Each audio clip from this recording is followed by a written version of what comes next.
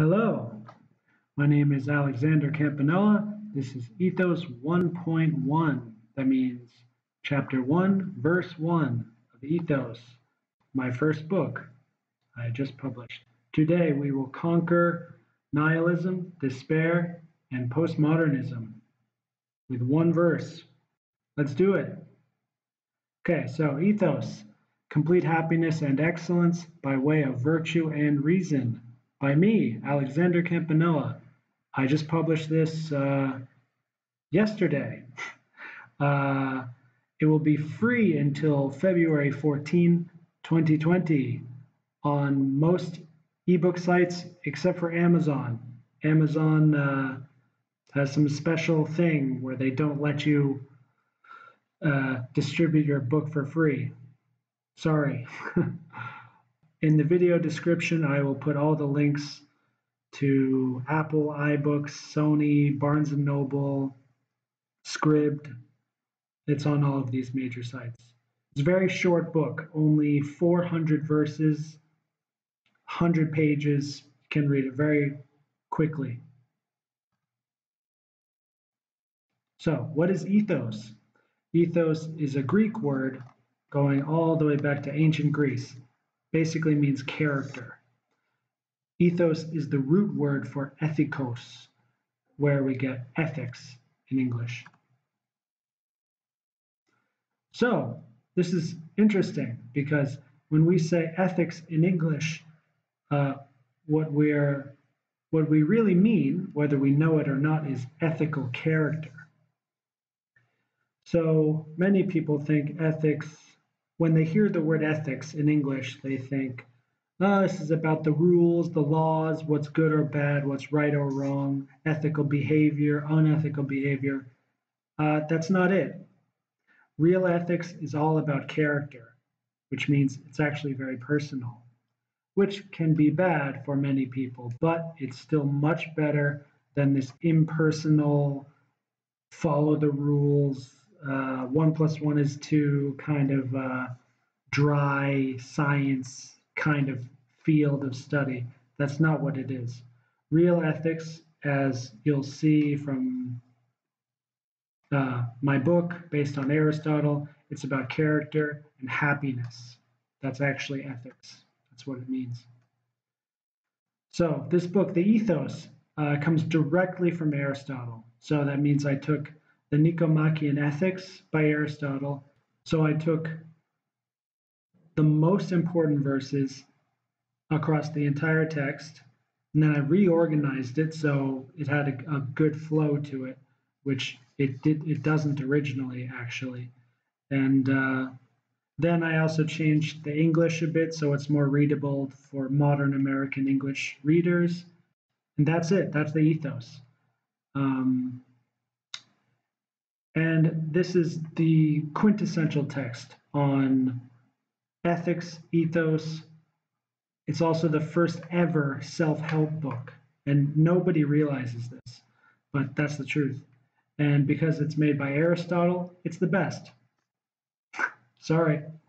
So he was not just a great philosopher, he was born much later than most of the other ancient Greek philosophers, Socrates and Plato. So he was in a perfect situation just by timing to summarize all the previous philosophy in Greece and categorize it beautifully. And he was a categorical thinker anyway, it seems.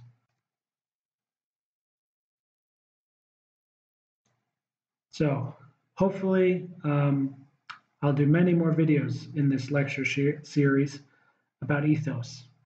My book, which, like I said, only has 400 verses, but the verses, even though you can read them quite easily, are very dense. One verse, you can break down and get all sorts of goodies from it, as you'll see in this lecture. So the name of the game is Complete Happiness Through Virtue of Character. And this is super simple. Like I said, there's no rules, no laws, although from this ethos you can derive a legislative system and all that, of course. But it's so simple, any child can easily understand this. You think good thoughts, your thoughts become behaviors, Your behaviors, when repeated, become habits, and you keep those habits long enough, then you have character.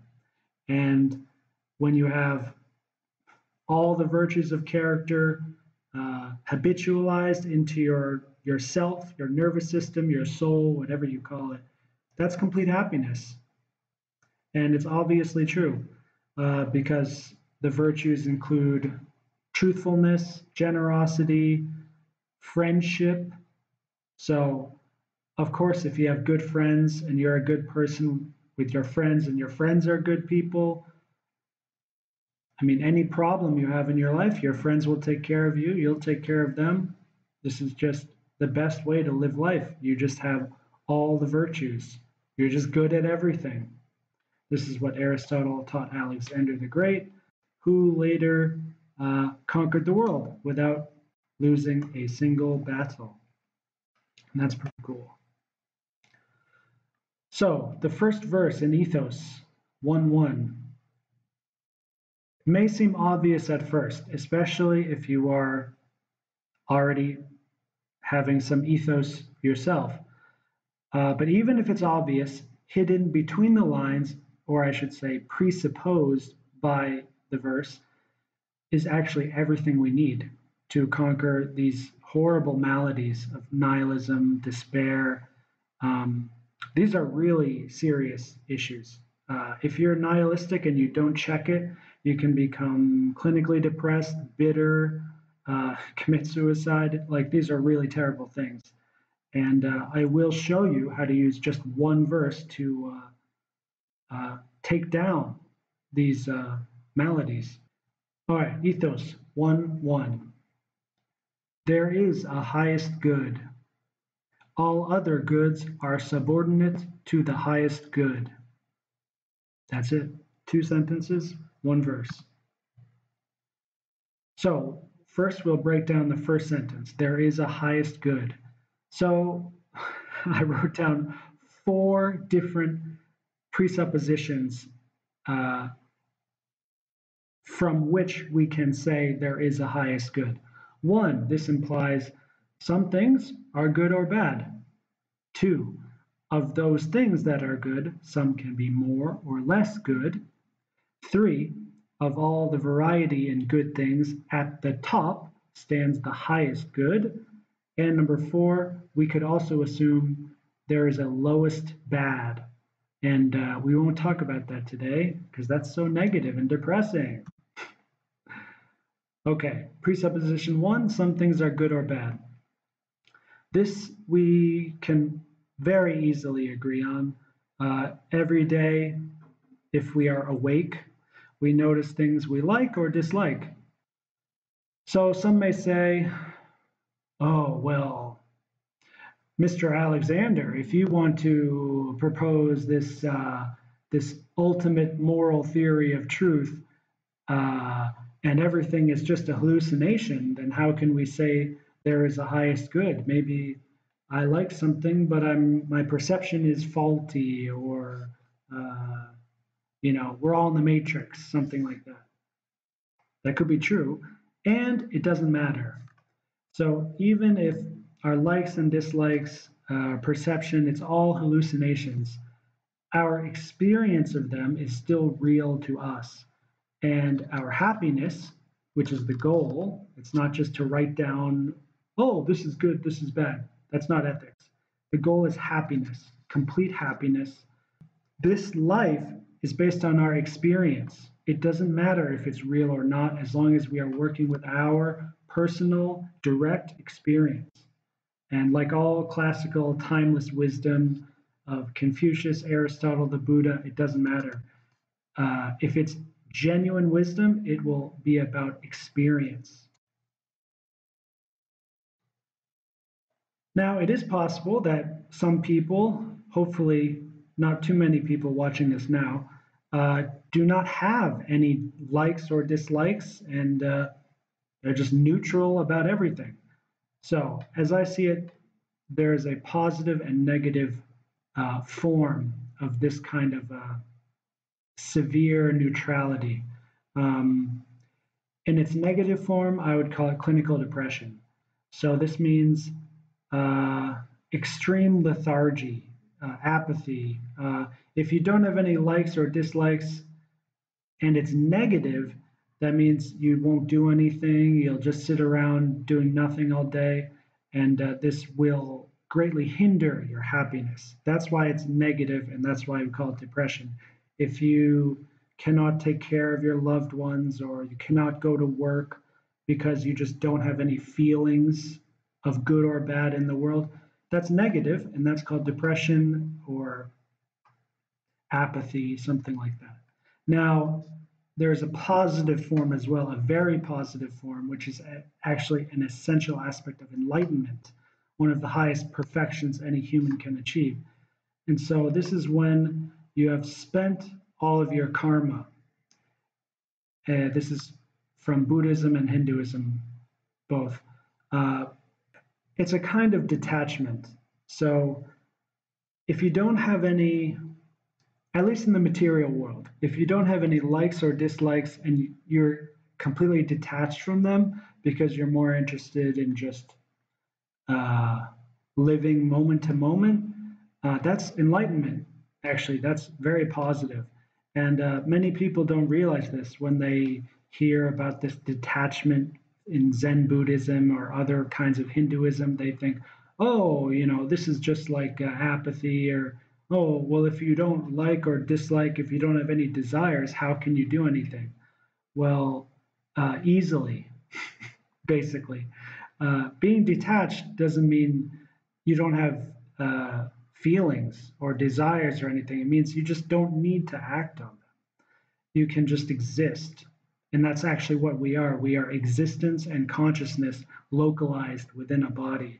So if you identify with that pure awareness, consciousness, the soul, the self, whatever it is, and you do not identify with what your body wants or needs, that's actually called enlightenment. And that's actually higher than ethos.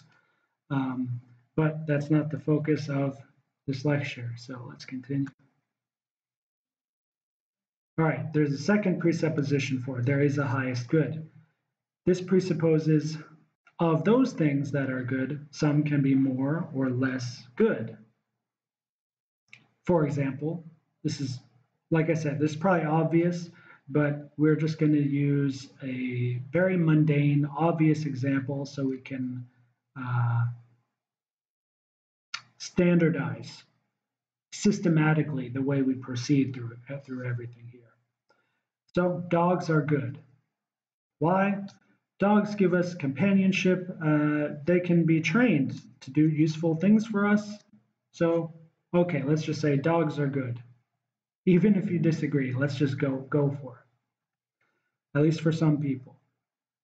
So, based on the criteria I just mentioned, we can show that some dogs are more or less good depending on those two criteria. How much they are offering us companionship, we can just judge our own feelings. Oh, do I feel he's my good friend, or is he biting all my guests? Well, then that's not a good dog.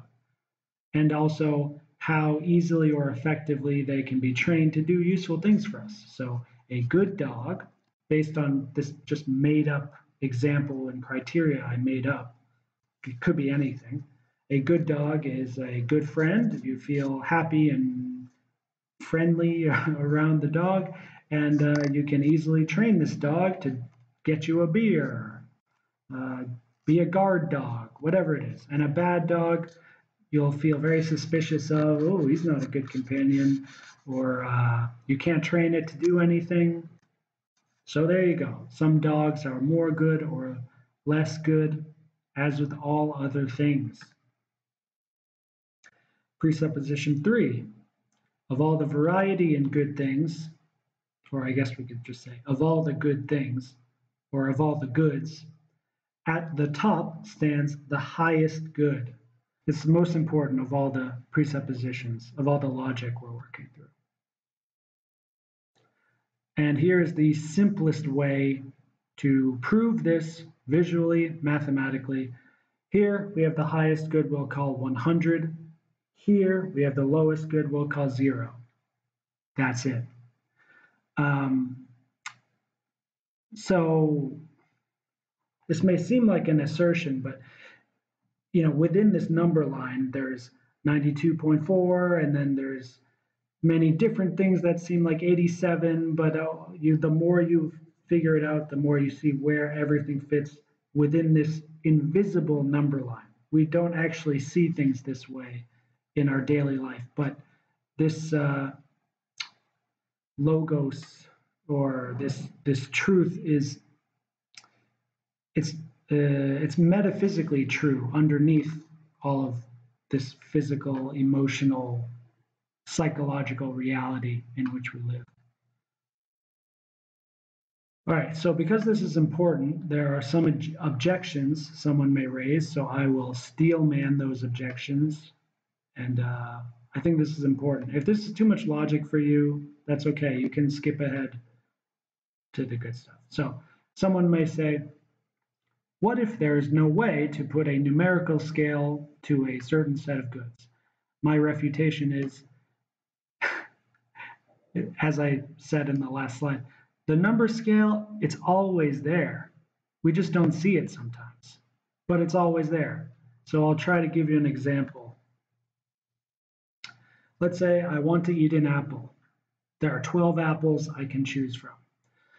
One of them, without my consciously knowing, is best for my taste buds, my digestion, my mood, given a certain set of circumstances and a specific time or moment. And this will be changing every moment. I have no way to know for sure which apple is best or worst or in between. I can make an estimate, but most people really don't know for sure. But I have to choose an apple because I want to eat an apple.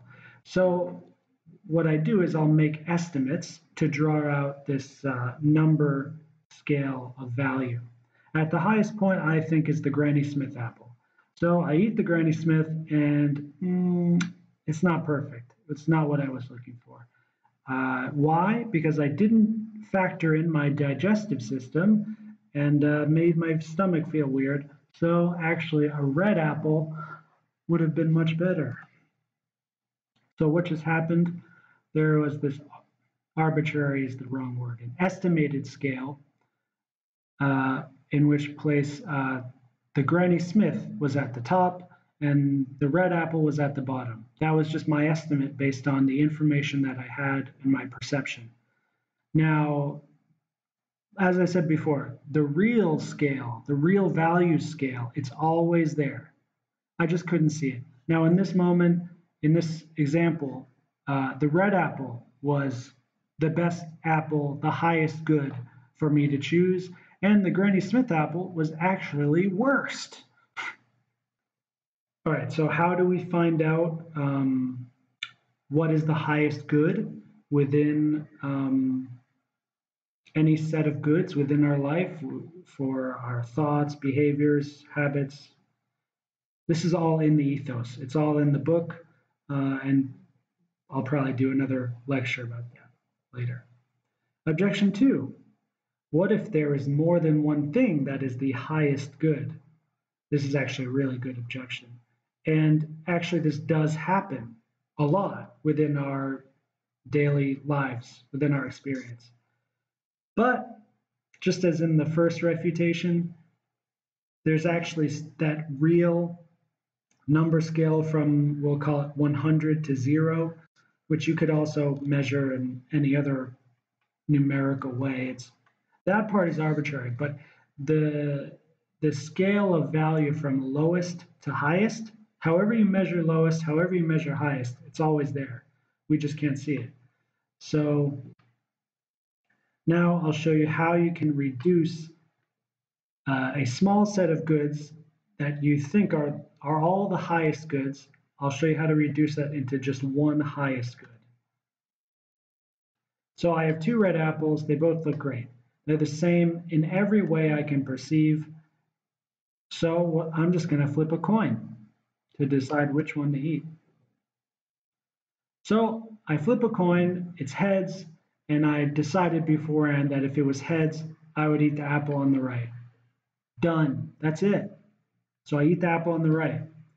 So what did I just do? By flipping the coin, I use a neutral third party, the coin, to determine which of the goods is the highest good. So in that moment alone, there was a set of two highest goods, and I flipped the coin and it became one highest good.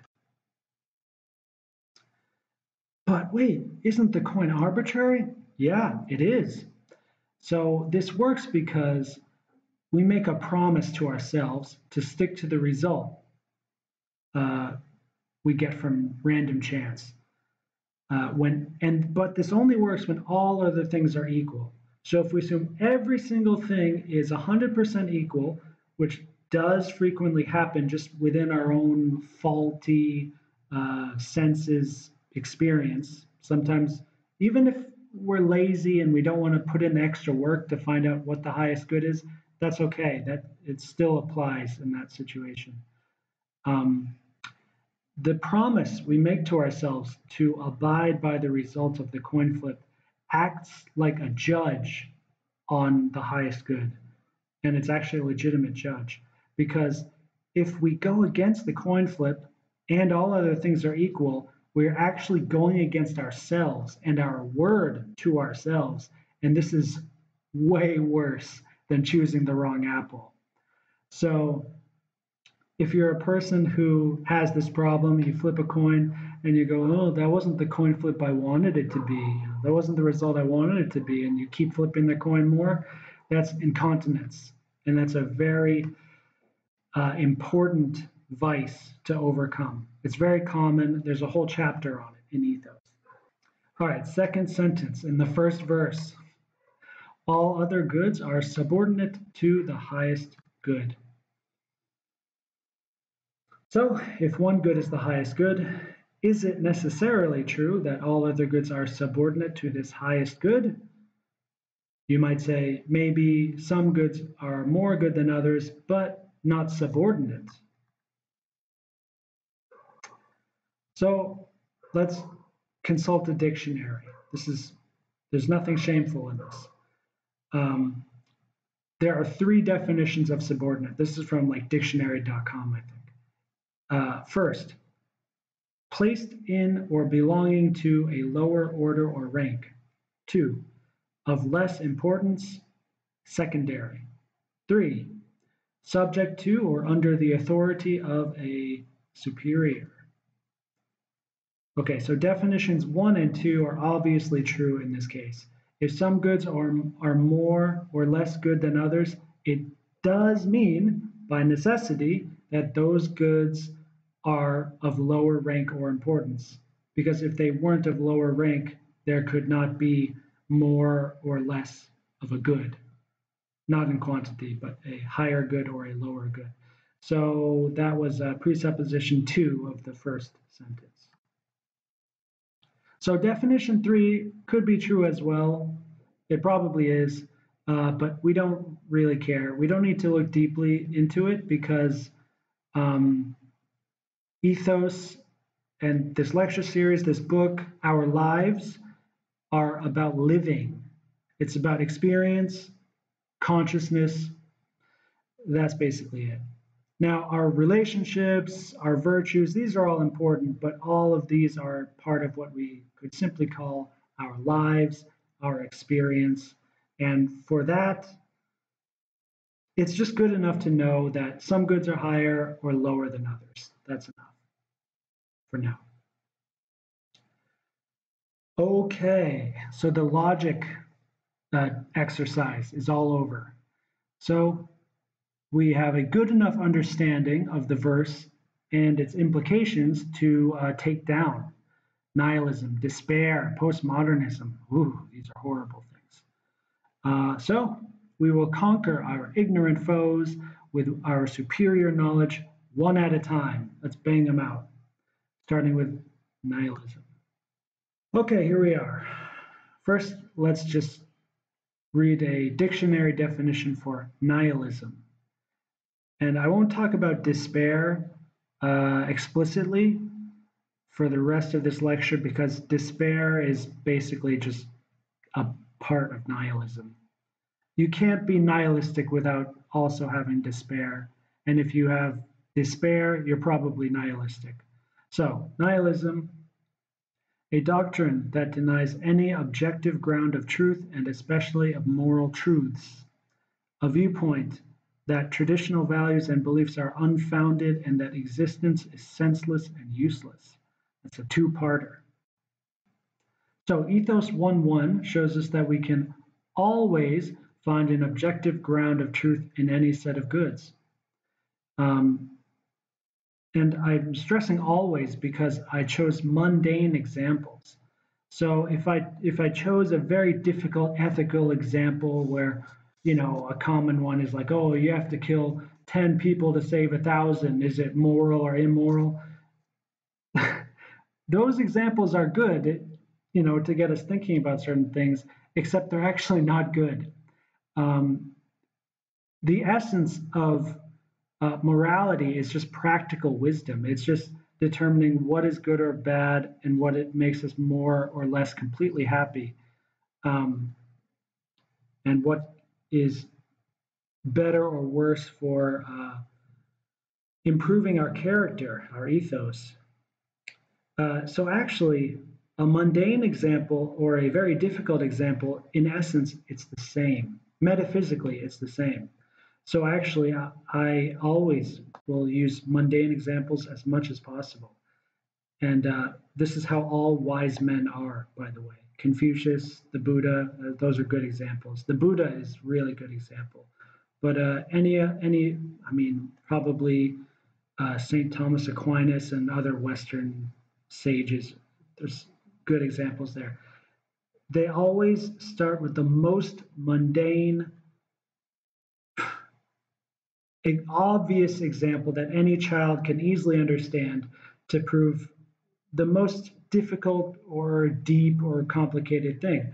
And if that mundane example doesn't work, then you go a level higher to get a little bit more complexity. And then if you absolutely need to, then you can go a little bit higher. This is good ethos. It's a good method for understanding and applying things. It's also found in craftsmanship. And then the second part of the sentence was denying any ground of truth and especially of moral truths. So, Ethos 1.1, the first verse of Ethos, it's not just asserting about moral truths, it's actually asserting the truth about any set of goods. But later in the Ethos, we see complete happiness is the highest good for us. That's it. Ethos 1.1 shows us there is a highest good, and there are goods that are higher or lower within a value scale. So that's our objective ground of truth. It may not be everything you need to do some work in quantum physics or something, but for our daily life, that's actually an objective ground of truth from which we can stand and build a complete life. And then once we see and accept that a complete happiness is the highest good for ourselves, then it's even easier to see that being honest, for example, is objectively more morally choice-worthy and true than being dishonest. And that decision, being honest or dishonest, that decision is higher than the decision of which apple to eat because it's more essential to our complete happiness. So the more you read Ethos and the more you actually practice it, the more you can clearly see this hierarchy of values and goods, which can be, like I said, subjective. Like my complete happiness is achieved a certain way, which is different from yours. That's fine. If we as humanity can actually get to that level where we are all at a high level of ethos and complete happiness, yeah, maybe then we can talk about some objective ground of truth, some world religion or something like that. Let's forget about it though, okay? Second sentence of nihilism definition. A viewpoint that traditional values and beliefs are unfounded and that existence is senseless and useless. So, traditional values and beliefs are unfounded. Well, ethos is based on Aristotle. Aristotle is traditional. And as I hope you can see from the first verse here, it's founded very well. This logic is very well founded. I never heard anyone disprove it. It's like I said, for me and many others, it's simply obviously true. But if you do want to, try to work your ways around it, I've tried to show a common objection and refutation in that way. So I personally believe this is not only well-founded, but one of the most solidly founded texts of all the ancient texts and modern texts that I've read. I just hope I've already shown that well from the first part. That's why I did the first part first. All right, this is the crucial part. Existence is senseless and useless. This is like the core aspect of nihilism, why it's so dangerous and negative. So Ethos 1.1 teaches us there's always something better to look forward to because there's always a highest good to be found. We may not see it all the time, but it's always there. So it's up to us to find that good and pursue it. That is the usefulness of our existence. That's why we're here. So actually, existence is not senseless, it's senseful. And we've actually evolved biologically, it seems, to constantly seek out the highest good. The way our eyes work, especially for men, the way our digestive tract, looks for certain foods more than others. Our entire, most of our consciousness is all about constantly aiming at that highest good wherever it is. So this is simply wrong. Now, here's a really funny thing. Isn't it odd that senseful is not a word in English, but senseless is a word? I just thought that was very telling about English language, English culture, etc. I won't go into it.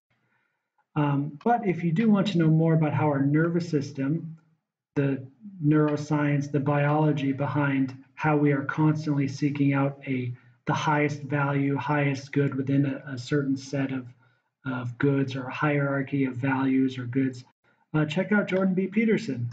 He has good lectures on that, very entertaining to watch and educational. And on my YouTube channel, you can see many Peterson videos. Now, postmodernism, this definition is from Britannica.com. It's actually really difficult to get a good definition of postmodernism. This is very new, starting in like 1974, I think, was the first big postmodernist philosopher. Okay, here it is. In Western philosophy, a late 20th century movement characterized by broad skepticism, subjectivism, or relativism, a general suspicion of reason, and an acute sensitivity to the role of ideology in asserting and maintaining political and economic power. So I underlined relativism and suspicion of reason. Those are the two most important parts here. So Ethos 1.1, it's very well founded, and you can use it for any text that you want to be based in some kind of solid truth. This first verse is an excellent place for anyone to start in anyone who wants to be truthful or objective. This is the best way to do it, I think. After all, it comes from Aristotle, who is probably the greatest philosopher ever. So, even if you're not into the logic, the philosophy as I am, why not just accept it? He's well known as one of the best, probably is the best. Why not just take his word for it? It's much better than watching, the news and taking their word as ultimate truth. That's nonsense, absolute nonsense. If you go to church or the temple and you take their religious text as the ultimate truth, That's okay. That can work. Even if you're at a corrupt church or temple, there's at least something there. But following anything from the modern media is an absolute nightmare. That's where postmodernism, I think, comes from.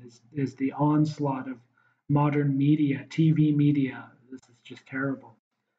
Okay, so we use Ethos 1.1 to give us a metaphysical and moral ground from which to stand on. And within this solid ground, there can be no relativism. It just doesn't survive. Uh, Once you go through the logic, the presuppositions behind the assertion, when you go through the logic as I have, if you see the truth and just accept it, all you have to do is remember. There could be relativism that still pops up, if you're incontinent or intemperate, or if you have any of the other vices mentioned in Ethos. That's okay. You just remember. You can just repeat Ethos 1.1. Just repeat the verse again as a mantra. It will work.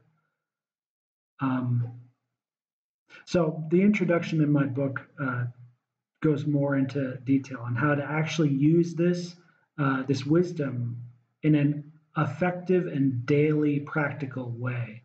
If you're reading some verse in Ethos and you can't accept it as true, one thing you can do is what I've showed you in this lecture. You break down linguistically and logically each little section bit by bit, and you say, well, what do I have to say in order for this to be true? That's the presupposition, and then you can even presuppose it even further backwards. So you lay it all out, and if you can find the logic that leads up sequentially across the board, and you cannot refute that logic, that's the truth. Maybe it's not the highest truth, it doesn't matter. As long as you can see it and accept it as true for you, you're good. You have ground to stand on and from which you can live your life. Postmodernists are suspicious of reason. I won't go into this because this is actually personal, I think. I think this comes from people who have personal negative experience from hyperly scientific or hyperly left brain, super rational people. Like, let's say you're a little girl and your father's a scientist, and your father ignores your feelings because he says, "Oh, they're not real, and we're all just atoms, and this and that." And oh, look at me, I'm saying this because I'm so good at reason. So that's actually a legitimate experience. I'm sure many girls go through, and boys too, and they think, "Oh, maybe I shouldn't follow this whole reason rationality thing." Now, of course, this is wrong because this scientist in that example, he's not reasonable. As you'll see in the ethos, friendship is actually the most crucial virtue. It's one of the most crucial virtues. So the friendship between a father and a daughter is so much more important than whatever science he's doing at his laboratory. Whatever job you have, it doesn't matter. If you can't have a decent, at least just a decent relationship with your son or daughter, you don't have ethos. You don't have reason. Oh, so more about this scientific man in that example. All of these cognitive processes, reason, logic, the scientific method, analytics, these are very left brain functions of the mind, and it's not the highest mode of living or thinking. It's simply not the highest way to do things. Higher than these is awareness, a kind of neutral awareness where you have a thought or you're having some logical process, and you're aware that you're having a logical process, and then you're aware that you're aware that you're having a logical process. And when you're in that state of awareness all the time, you don't need to do any of this reason, logic, ethos stuff because we're born with an inclination towards goodness, actually. And the problem is we have all these things that get in the way. So we need to clean all these vices, clean the dirt out of our mind. And once you do that cleaning process, which you can use ethos to do, then you can just live in awareness in a moment-to-moment basis. That's actually what I do now. But even higher than awareness, there's Satchit Ananda, and you have to speak in Sanskrit to actually get to those topics. All right, second part of postmodernism definition. Acute sensitivity to the role of ideology in asserting and maintaining political and economic power. So this part of the definition is really entirely political, societal, materialistic, mundane. I won't even bother. The Ethos, this lecture series, my book, what Aristotle was trying to teach us about thousands of years ago, it's all about the individual and the complete happiness for the individual. When the individual is completely happy, his friends and family are more happy, benefited by this, and it expands outward. The community is happy, the society is happy, the city is happy, the country, etc. But it's about the individual. It's all about the individual. This political economic power, it's not our concern. Even if we're a politician, even if we are Bill Gates, Zuckerberg, whatever, our goal in life is not just to be powerful and use our power. We first have to have ethos. We first have to have good friends, good family, be honest, be generous, be magnanimous, be decent, be just, because there's so much happiness in it. When you, like, generosity is a really good one. When you give in virtue, you don't expect anything in return, and you give to someone who truly needs it, and you know their life is fully benefited from that. Not only is it so much pleasure and honor, but you become a better person. So the next time you want to be generous, you're even more generous, and it just keeps exponentially increasing. And vice is the same way. So actually, when you do bad things, it gets easier to do more bad things.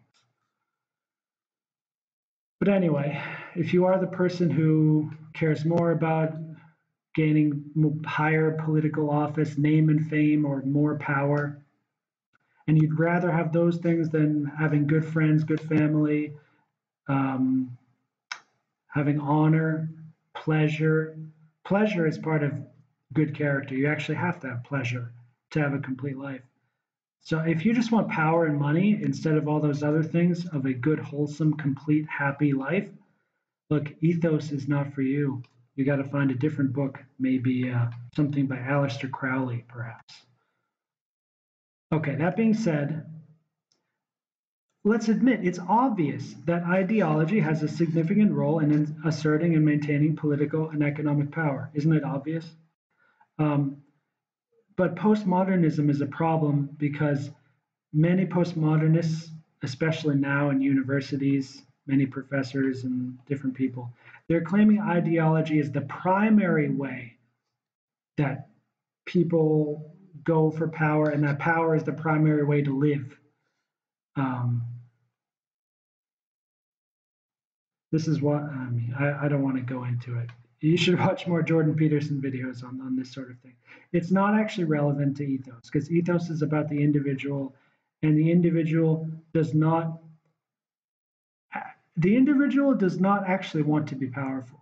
You have a desire for power, and there's a true desire there. But when you fulfill that desire to gain power, which I have, at least power in your own individual life, you see there's a ceiling to it, especially in the materialistic world. When you have, you're the emperor of the country, the world, and you have all the women, all the money, whatever, it doesn't fix your problems. You're not completely happy just from having power. But when you have a desire for power of ethos, if you want to have power over your virtues and vices, power over your behaviors, your character, your relationships, that's fine. That's ethos. You should have a desire to acquire these things and to have power over your own life. And when you do get that good kind of power, then you get real happiness. Like, I just have to give back. I don't have to think, oh, well, what would be the generous thing to do? It's in my character, so I'm just like, I have to do this. And that's why this book is free. I don't like, I've been so successful, I don't need money really, and I don't even need honor. I'm already a high valued, honored person in many places. Like, I'm all set. So it's my time to be generous, magnificent, and magnanimous. That's why I'm doing this. Okay, I hope you liked this first lecture video. So don't be stupid. Buy and download my book now because it's free. Ethos, Complete Happiness and Excellence by Way of Virtue and Reason by Alexander Campanella. So you could just search that title on all these ebook sites, and I'm sure you'll find it on the first result. Or you can click on the link below in the video description. It will be totally free until February 14, 2020. The day after is my birthday, and then I'll make some money. It may not be on Amazon Kindle right now because they don't allow a free discount promotion with my publisher. Ethos is growing, Logos is rising. That's it. Goodbye.